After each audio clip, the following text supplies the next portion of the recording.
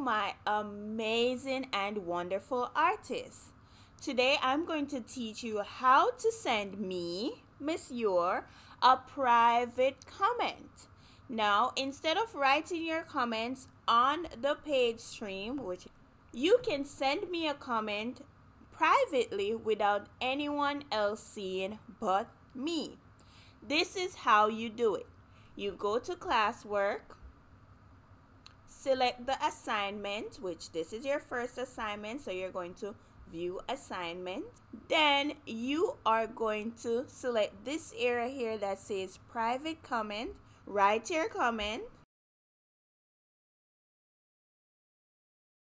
And then all you have to do is press send, and I will receive the comment and reply to you.